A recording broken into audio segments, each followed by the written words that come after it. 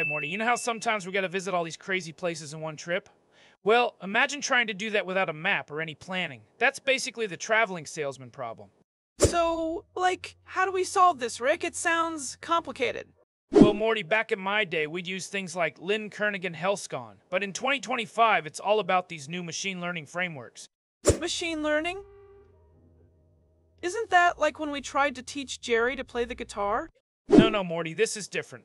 We're talking neural combinatorial optimization, diffusion models, modular designs. It's like giving the computer a brain and letting it figure out the best route. Okay, so what's this modular thing you mentioned? Is it something we can eat? No, Morty. Modular means these systems are built like Lego blocks. You can swap out different parts, encoders, decoders, search strategies to make the best solver for any given trip. Wow, that's a lot. So, how do we know which one is the best? That's where benchmarking comes in, Morty. You test them on all sorts of trips, big ones, small ones, weird ones. See which one does the best job. So, we're teaching these algorithms to be smart salesmen? That's kind of cool.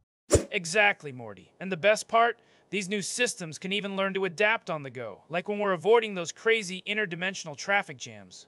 Wow, Rick. This is way more than just visiting places in order. You got it, Morty.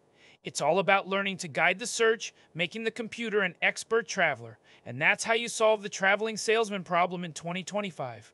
Wow, Rick. This is so cool. I want to learn more about this. Then follow us for more educational videos, Morty. There's always more to learn in the universe of competitive programming.